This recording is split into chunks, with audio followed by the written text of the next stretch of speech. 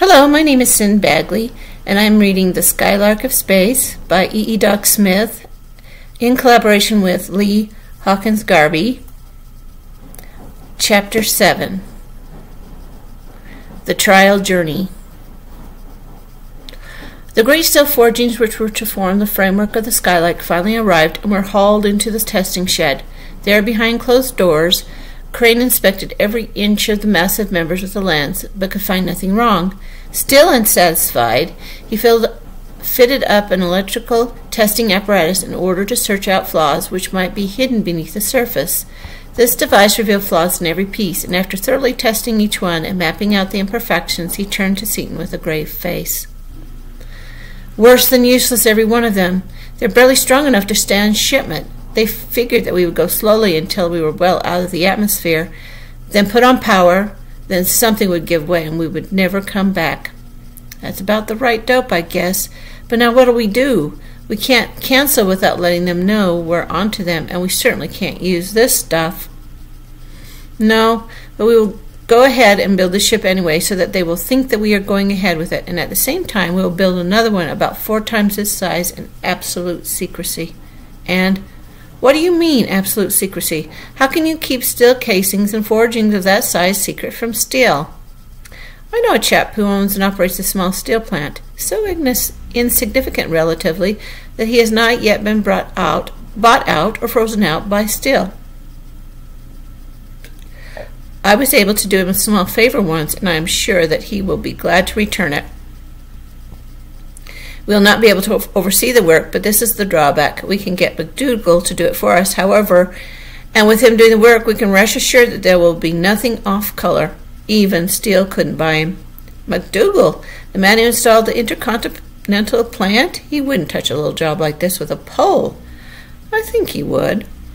He and I are rather friendly, and after I tell him all about it, he'll be glad to take it. It means building the first interplanetary vessel, you know. Wouldn't Steele follow him up if he should go to work on a mysterious project? He's too big to hide. No, he will go camping. He often does. I have gone with him several times when we were completely out of touch with civilization for 2 months at a time. Now, about the ship we want. Have you any ideas? It will cost more than our entire capital. That is easily arranged. We do not care how much it costs. Seaton began to object to drawing so heavily upon the resources of his friend, but was promptly silenced. I told you when we started, Crane said flatly, that your solution and your idea were worth far more than $500,000. In fact, they're worth more than everything I have. No more talk of the money.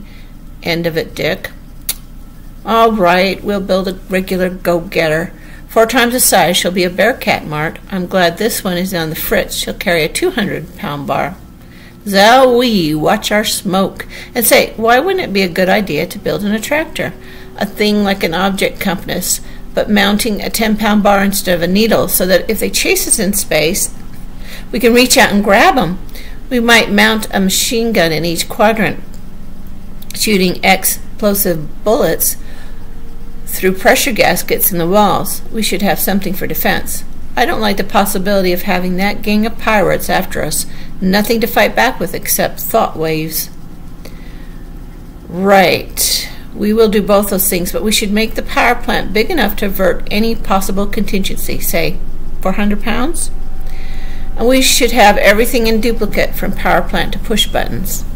I don't think that's necessary, Mart. Don't you think that's carrying the caution to extremes? Possibly, but I would rather be a live coward than a dead hero, wouldn't you? You chirped it, old scout. I sure would. I never did like the looks of that old guy with a scythe, and I would hate to let Duchesne feel that he had slipped something over on me and my own game. Besides, I've developed a lot of caution myself lately. Double she is with a skin of 4-foot Norwegian armor. Let's get busy. They made the necessary alteration in the plans, and in a few days work was begun upon the huge steel shell in the mountain steel plant. The work was done under the constant supervision of the great McDougall by men who had been in his employ for years and who were all above suspicion. While it was being built, Seaton and Crane developed a force of men and went ahead with the construction of the space car in the testing shed. While they did not openly slight the work, nearly all their time was spent in the house, perfecting the many essential things which were to go into the real Skylark. There was the attractor for which they had to perfect a special sighting apparatus so that it would act in any direction, and yet would not focus upon the ship itself nor anything it contained. There were many other things. It was in this work that the strikingly different temperaments and abilities of the two men were most clearly revealed. Seaton strode up and down the room, puffing great volumes of smoke from his hot and reeking briar, suggesting methods and ideas, his keen mind finding the way over or around or through apparently insuperable obstacles which beset their path. Crane, seated calmly at the drafting table, occasionally inhaling a mouthful of smoke from one of his specially made cigarettes, mercilessly tore Seaton's suggestions to shreds, pointing out their weaknesses, proving his points with his cold, incisive reasoning and his slide rule calculations of factors, stresses, and strains. Seaton, in turn, would find a remedy for every defect, and finally, the idea complete and perfect, Crane would impale it upon the point of his drafting pencil and spread it in every detail upon the paper before him, while Seaton's active mind leaped to the next problem. Not being vitally interested in the thing being built in the shed, they did not know that to the flawed members were being attached faulty plates by imperfect welding. Even if they had been interested, they could not have found the poor workmanship by any ordinary inspection, for it was being done by a picked crew of experts, picked by Perkins. But to make things even Perkins' crew did not know that the peculiar instruments installed by Seaton and Crane, of which their foreman took many photographs, were not real instruments, and were made only nearly enough like them to pass inspection. They were utterly useless in design and function, far different from the real instruments intended for the Skylark. Finally, the last dummy instrument was installed in the worthless space car, which the friends referred to between themselves as the Cripple, a name which Seaton soon changed to Old Crip. The construction crew was dismissed after Crane had let the foreman overhear a talk between Seaton and himself, in which they decided not to start for a few days, as they had some final experiments to make. Prescott reported that Steele had relaxed his vigilance and was apparently waiting for the first flight. Upon the same time, word was received from McDougall that the real Skylark was ready for the finishing touches. A huge triplane descended upon Cranefield and was loaded to its capacity with strange-looking equipment. When it left, Seaton and Crane went with it to make the final test before the first flight, leaving a heavy guard over the house and the testing shed.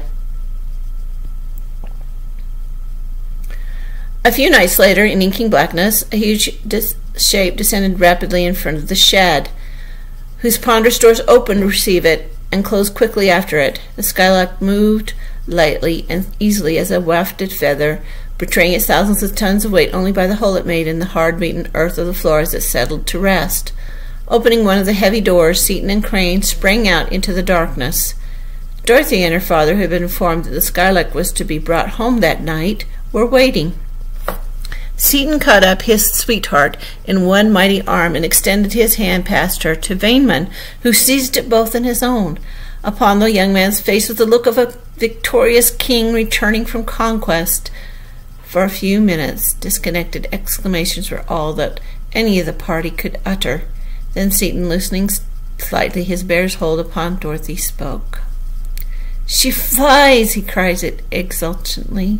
"She flies, dears, like a ray of light for speed and like a bit of thistledown for lightness. We've been around the moon." "Around the moon!" cried the two amazed visitors. "So soon?" asked Feynman. "When did you start?" "Almost an hour ago," replied Crane readily. He had already taken out his watch. His voice was calm and his face was quiet, but to those who knew him best, a deeper resonance in his voice and a deeper blue sparkle in his eyes betrayed his emotion. Both inventors were moved more than they could have told by their achievement, by the complete success of the great space cruiser upon which they had labored for months with all the power of their marvelous intellects. Seaton stood now at the summit of his pride. No recognition by the masses, no applauses by the multitudes. No praise even from the upper ten of his own profession could equal for him the silent adulation of the two before him.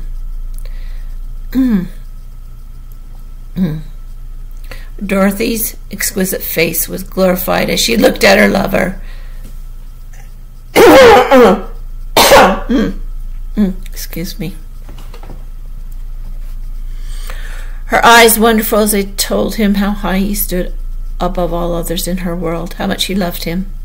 Seeing that look, the sweet face, more beautiful than ever in his hour of triumph, that perfect, adorable body, Seaton forgot the others, and a more profound exultation that brought by his flight filled his being, humble thankfulness that he was the man to receive the untold treasure of a great giving. Every bit of mechanism we had occasion to use worked perfectly, Crane stated proudly. We did not find it necessary to change any of our apparatus, and we hope to make a longer flight soon. The hour we took on this flight might easily have been only a few minutes, for the Lark did not even begin to pick up speed.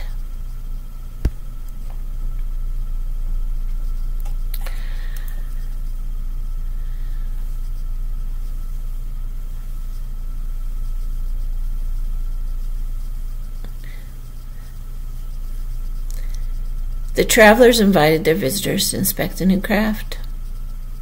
Crane and the older man climbed through the circular doorway, which was at an elevation of several feet above the ground. Seaton and Dorothy exchanged a brief but enthusiastic caress before he lifted her lightly up to the opening and followed her up a short flight of stairs. Although she knew what to expect from her lover's descriptions and from her own knowledge of Old Crib, which she had seen many times, she caught her breath in amazement as she stood up and looked upon the brilliantly lighted interior of the great sky rover.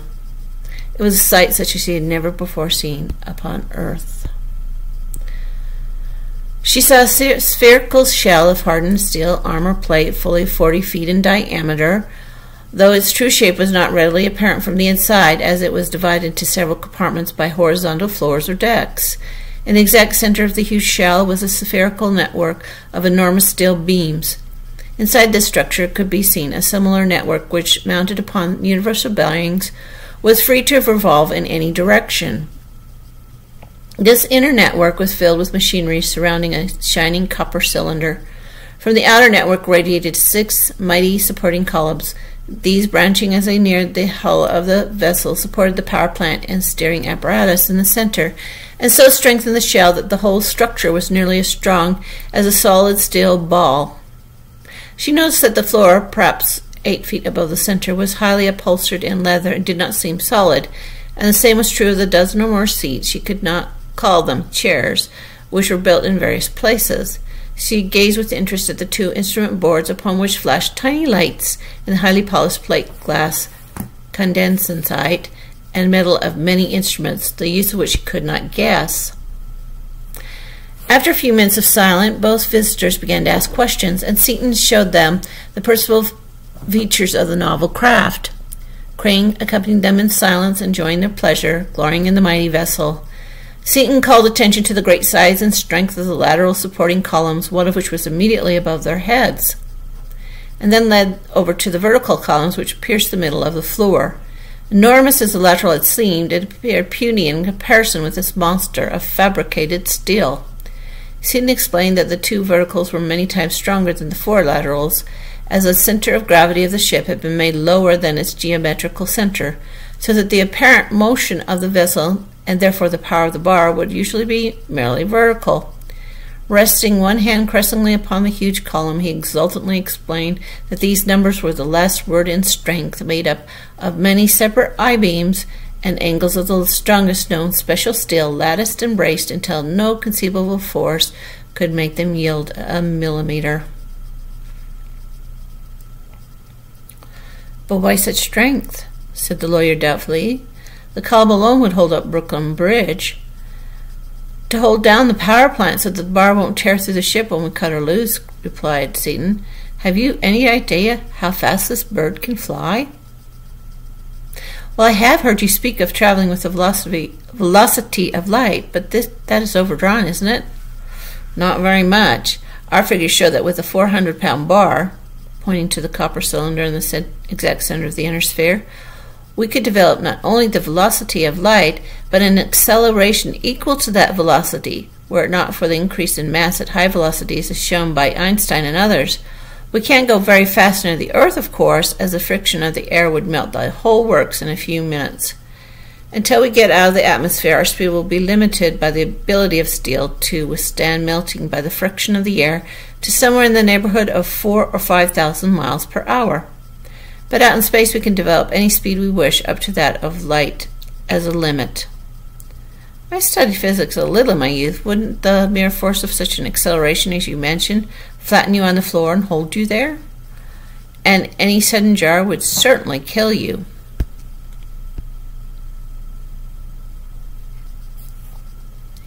There can't be any sudden jar. This is a special floor, you notice. It is mounted on a long, extremely heavy springs to take any possible jar. Also, whenever we are putting on power, we won't try to stand up. Our legs would crimple up like strings. We'll ride securely strapped into those special seats, which are mounted the same as the floor, only a whole lot more so. As for the acceleration, the word means picking up speed, doesn't it? Interrupted Dorothy. The rate of picking up speed, corrected Seton. That is, if you were going 40 miles per hour 1 minute and 50 the next minute, your acceleration would be 10 miles per hour per minute. See? It's acceleration that makes you feel funny when you start up or down in an elevator. Then riding in this would be like starting up in an elevator so that your heart sinks into your boots and you can't breathe? Yes, only worse. We'll pick up speed faster and keep on doing it. Seriously, interrupted the lawyer, do you think that the human body can stand any such acceleration as that? I don't know. We're going to find out by starting out slowly and increasing our acceleration to as much as we can stand. I see, Vaneman said. But how are you going to steer her? How are you keeping permanent reference points such as there are no direction in space? That was our hardest problem, explained Seton. But Martin solved it perfectly. See the power plant up there? Notice those big supporting rings and bearings?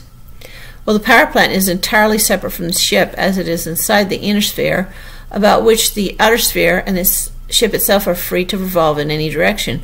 No matter how much the ship rolls and pitches, as she is bound to do every time we come near enough to any star or planet to be influenced by its gravitation, the bar stays where it is pointed. Those 6 big jackets in the outer sphere on the 6 sides of the bar cover the 6 pairs of gyroscope wheels, weighing several tons each, turning at a terrific speed in a vacuum. The gyroscopes keep the whole outer sphere in exactly the same position as long as they keep turning, and afford us not only permanent planes of reference, but also a solid foundation in those planes which can be used in pointing the bar. The bar can be turned instantly to any direction, whether by special electrical instruments on the boards. You see, the outer sphere stays immovably fixed in that position, with the bar of liberty to turn in any direction inside it. With the bar at liberty to turn in any direction inside it, and the ship at liberty to do the same thing outside it. Now we'll show you where we sleep, Seton continued. We have 8 rooms, 4 below and 4 above, leading the way to a narrow, steep steel stairway and down into a very narrow hall, from either side of which 2 doors open. This is my room. The journeying one is Mart's. Shiro sleeps across the hall. The rest of the rooms are for our guests on future trips. Sliding back the door, he switched on the light and revealed a small but fully appointed bedroom, completely furnished with everything necessary, yet everything condensed into the least possible space. The floor, like the one above, was of cushioned leather supported by springs. The bed was a modification of the special seats I'll refer to. Opening another sliding door, he showed them an equally complete and equally compact bedroom. You see, we have all the comforts of home. This bathroom, however, is practical only when we have some force downward, either gravitation or our own acceleration. The same reasoning counts for the handrails you see everywhere on board. Drifting in space, you know, there's no weight, and you can't walk. You must pull yourself around. If you tried to take a step, you would bounce up and hit the ceiling, and stay there. That is why the ceilings are so well padded. And if you tried to wash your face, you wouldn't throw water all over the place, and it would float around in the air instead of falling to the floor. As long as we can walk, we can use the bathroom.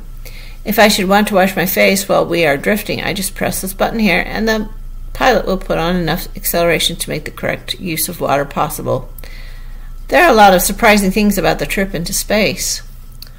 I don't doubt it a bit. I'm simply wild to go for a ride with you. Will you take me, Dickie? Dorothy asked eagerly. Very soon, Dottie. As soon as we get her in perfect running condition, you shall be the first to ride with us, I promise you. Where do you cook and eat? How do you see out? How about the air and water supply? How do you keep warm or cool, as the case may be? Asked the girl's father, as though he were cross-examining a witness. Cheryl has a gallery on the main floor, and tables fold up into the wall of the main compartment. The passengers see out by sliding back steel panels which normally cover the windows. The pilot can see in any direction from his seat at the instrument board by means of special instruments and something like periscopes. The windows are made of optical glass, similar to that used in the largest telescopes. They are nearly as thick as the hull and have a comprehensive resistance almost equal to that of armor steel. Although so thick, they are crystal clear, and a speck of dust on the outer surface is easily seen. We have water enough in tanks to last us 3 months, or indefinitely if we should have to be careful, as we can automatically distill and purify our own wastewater, recovering absolutely pure H2O. We have compressed air also in tanks, but we need very little, as the air is constantly being purified. Also, we have oxygen generating apparatus aboard in case we should run short. As to keeping warm, we have electric heating coils run by the practically inexhaustible power of a small metal bar. If we get too near the sun and get too warm, we have a refrigerating machine to cool us off. Anything else? "You'd better give up, Dad," laughingly advised his daughter. "You've thought of everything, haven't you, Dick?" "Well, Mart has, I think. This is all his doing, you know. I wouldn't have thought of a tenth of it myself." "I must remind you, young folks," said the old man, glancing at his watch, "that it's very late, and high time for Dottie and me to be going home. We would like to stay and see the rest of it, but you know we must be away from here before daylight."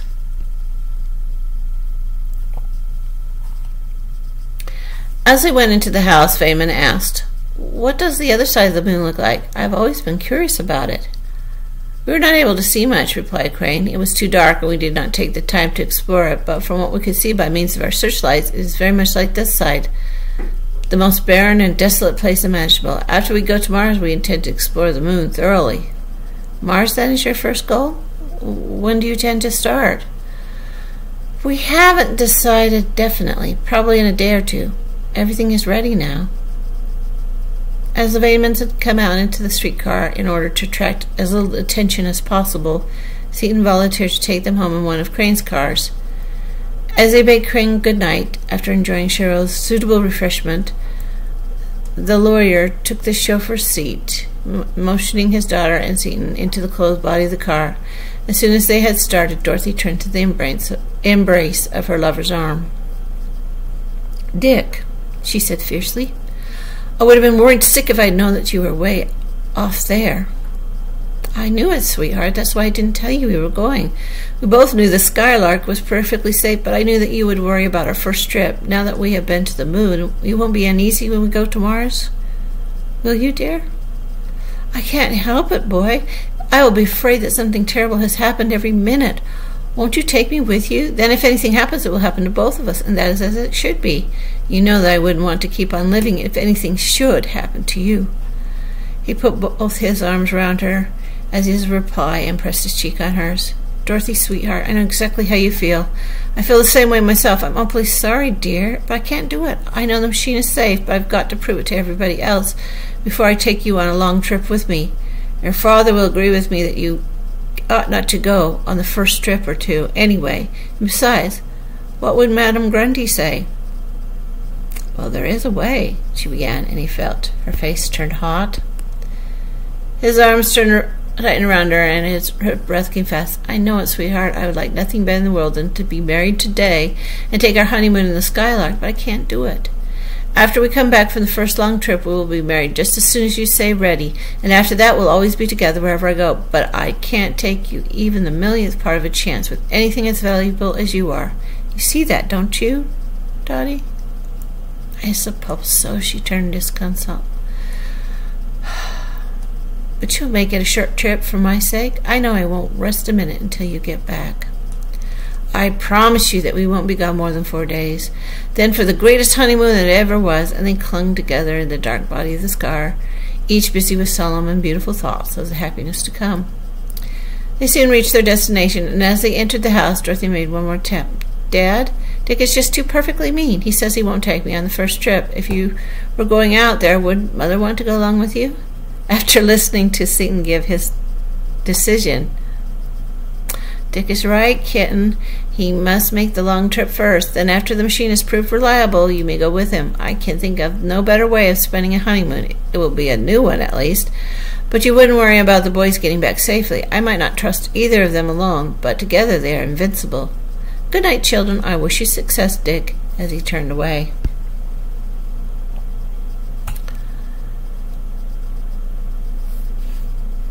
Seton took a lover's leave of Dorothy and went into the lawyer's study, taking an envelope from his pocket. "Mr. Veyman," he said in a low voice, "I think the Still crowd is still camping on our trail. We're ready for them with a lot of stuff that they've never heard of, but in case anything goes wrong, Martin has written between the lines of this legal form in invisible ink, A36, exactly how to get the possession of all our notes and plans so that the company can go ahead with everything. With those directions, any chemist can find and use the stuff safely. Please put this in an envelope in the safest place you can think of, and then forget it unless they get both Crane and me. There's about 1 chance in a million of their doing that, but Martin doesn't gamble on even that chance." "He is right, Dick. I believe that you can outwit them in any situation, but I will keep this paper where that no one except myself can ever see it. Nevertheless, good night, son, and good luck." "The same to you, sir, and thank you. Good night." And that is the end of Chapter 7.